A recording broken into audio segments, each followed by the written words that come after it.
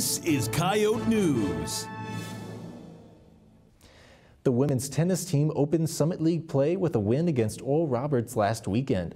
The Coyotes took the match 4-3. USD captured the doubles by winning 2 of the 3 double matches. Sophomore Ellie Burns knocked off her opponent 6-1 and 6-2. The duel came down to the number 5 spot featuring Maria Pena.